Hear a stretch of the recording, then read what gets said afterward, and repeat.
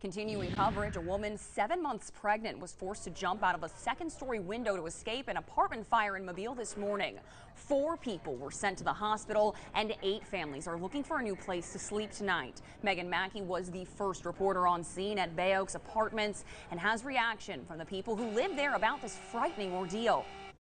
The blaze was just all at the front door, heavy, and both of us had to jump out the window. Demetrius and his 7-month pregnant girlfriend are still shaken after they woke up to flames and smoke in their apartment building. Mobile Fire Rescue says the call came in shortly before 6 o'clock this morning. The fire spread rapidly. The man tells me the fire actually started in the unit below him, but he says by the time him and his girlfriend realized it, the flames were already in their bedroom. She was screaming, hollering my name. I thought she had gotten into some pain or something, you know. It's scary, very scary, and she's pregnant. Demetrius, his pregnant girlfriend, along with the other tenants on the second floor, all jumped to safety. In total, 4 of them were injured. All of them were transported to the hospital, but are expected to be okay. I'm just glad everybody got out. The cause of the fire is under investigation.